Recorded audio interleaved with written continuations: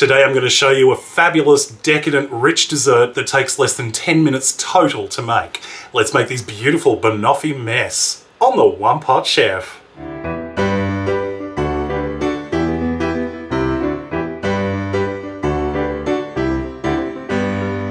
First things first, I've got some whipped cream here. This is 300 mils of cream which I have just whipped up until it's nice and thick and got soft peaks.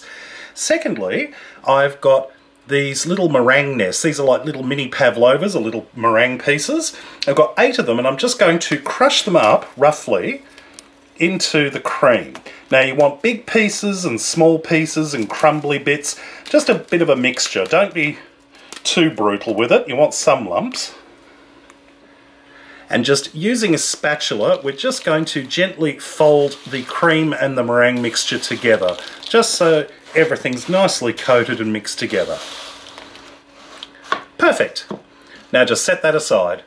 Next, I've got half a cup of toffee sauce. This is just store-bought caramel sauce, the same stuff you would put over ice cream or put on desserts. And what we're going to do is we're just going to gently warm this in the microwave for about 10-15 seconds. If you don't have a microwave, you can do this on the stovetop. But the key is to make sure that it is warm, not hot, because we don't want it to be too hot, otherwise it will start melting the cream and everything and it will become a giant mess, which admittedly that's in the title, but we don't want it to be too messy. Once the sauce is warmed, I'm going to add in 2 bananas, which I've sliced up.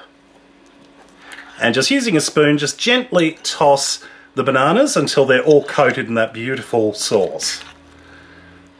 I've got 4 serving glasses here. I'm using some old-fashioned milkshake glasses, but any serving glasses will be fine.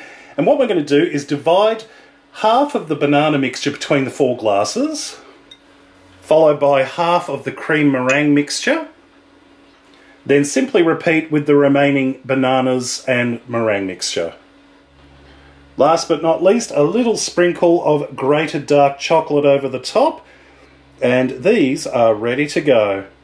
And here we have our super quick Banoffee Mess. It's gorgeous, it's rich, it's sticky and gooey, and it takes less than 10 minutes to make. It's perfect for last minute dinner parties or just when you want something decadent to snack on. Oh my, that is naughty. Better get my spoon out. Okay. See if I can get a bit of everything.